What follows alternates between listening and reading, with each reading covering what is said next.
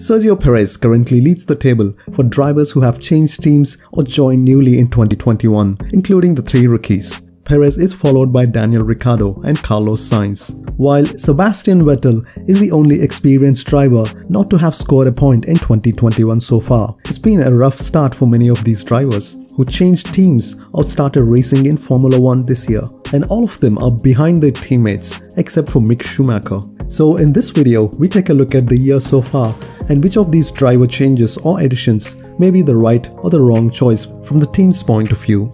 Also, do subscribe if you haven't already, as we are racing towards the 1000 mark.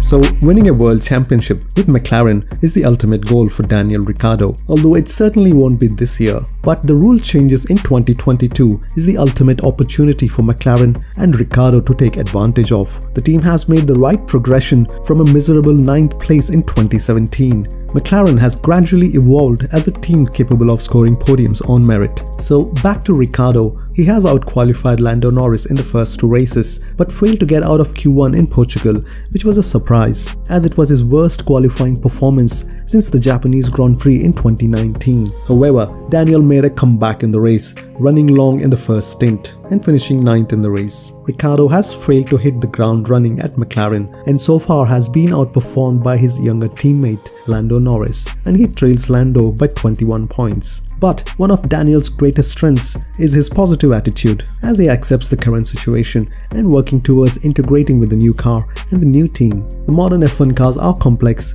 and most drivers are facing similar challenges in adapting to the new machinery. Ricciardo has the experience and the talent to make a comeback shortly. In terms of signing Ricciardo, I think it's the right choice by McLaren, as it's just a matter of few races for Daniel to consistently perform.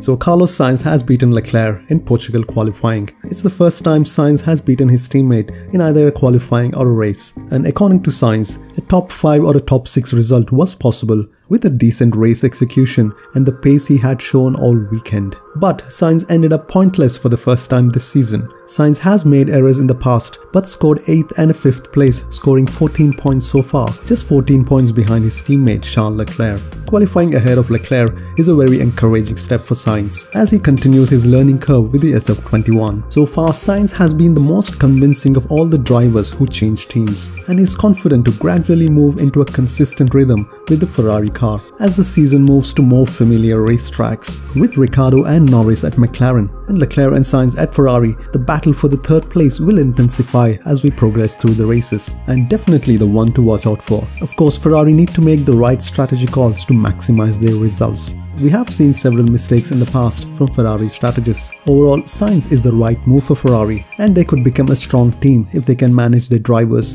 and the strategy calls.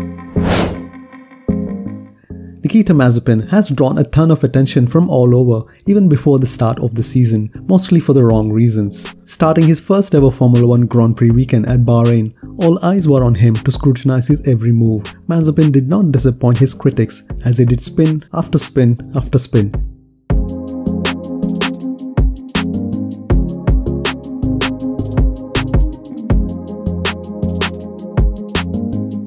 And during qualifying, after overtaking several other drivers to start his hot lap, Mazepin spun even before reaching the first corner, destroying the laps of everyone behind, including Sebastian Vettel. And on the race day, he ended his F1 debut in just 2 corners. In doing so, Mazepin had the shortest Formula 1 debut for a driver in 19 years, and earning him the title Mazespin, consolidating the argument that Mazepin's entry to Formula 1 is not the right choice. He already angered many fellow drivers on the grid, and not able to come in terms with his car, Mazepin has been convincingly beaten by his teammate Mick Schumacher 6-0 in terms of both qualifying and the races so far. Haas F1 team surely needed the money, but not the driver it deserved, so this certainly is a wrong choice.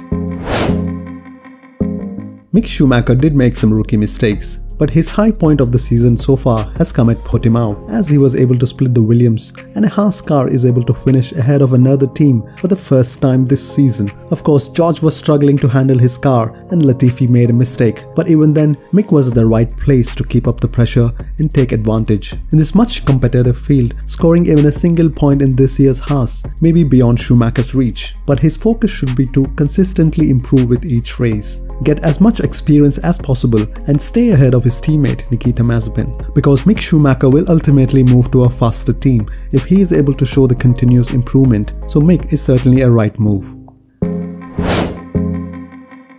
After a spectacular debut at Bahrain, Yuki Tsunoda slipped into rookie mistake mode at Imola. He even struggled at Portimao on a track he never raced before. But Tsunoda is a refreshing character on the grid and undeniably one of the most exciting prospects in recent times. At Imola, he lost control of his car at Variante Alta on his first flying lap and crashed into the barrier, causing extensive damage to the rear of his car. In the race, Tsunoda started at the back of the field but recovered to 12th in the end. He could have actually finished in the points if not for the spin while trying to overtake Lewis Hamilton. How is Tsunoda doing compared to his much experienced teammate Pierre Gasly? While Gasly leads 3-0 in qualifying, Tsunoda managed to finish ahead of his teammate in Bahrain. Heading into the season, Alpha Tauri looked capable to challenge for best of the rest title. But in the 3 races so far, the team's results have failed to live up to such a hype, as they scored just 9 points and lies even behind Alpine. In the upcoming races, we might see the rise of Aston Martin, and if Alpha Tauri wants to achieve its target of a 5th place, they will need Tsunoda to score points on a regular basis. In terms of his ability, there is no doubt that he can come up the learning curve sooner than the other 2 rookies.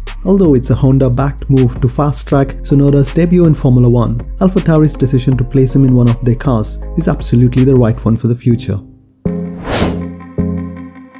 Portimao has been a great comeback for Alpine and Fernando Alonso, while qualifying was disappointing. In the race, we saw Alonso in an aggressive style to claim 8th place. He has overtaken a McLaren and a Ferrari in the process of reaching 8th place, which shows Alpine are getting closer. He finished just 1 second behind his teammate Esteban Ocon, who started 6th on the grid.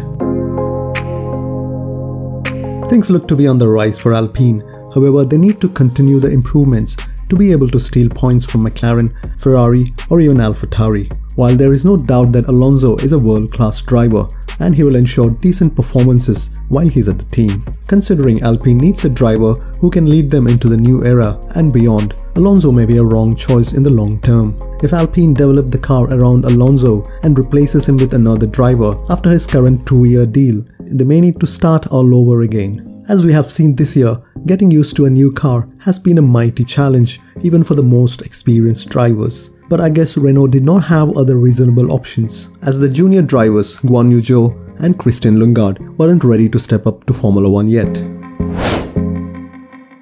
Red Bull's second seat has been one of the most brutal on its drivers, with several of them come and gone, and Sergio Perez's 1-year time at Red Bull is like walking a tightrope. Even a couple of underperformances will build up the pressure on the driver, which will eventually lead the drivers trying hard and end up making even more mistakes. This is what we have seen from Kvyat, Gasly and Alex Albon. Perez's season so far has been a mix of brilliance and errors. Bahrain saw a lack of qualifying pace, but immediately bounced back at Imola with his first ever front row start, while the races have been the opposite, as a brilliant comeback drive in Bahrain was followed by a forgettable, error-filled Sunday afternoon at Imola. Portimao was the first sign that Perez is settling down into the car, as he was able to be consistent in both qualifying and the race.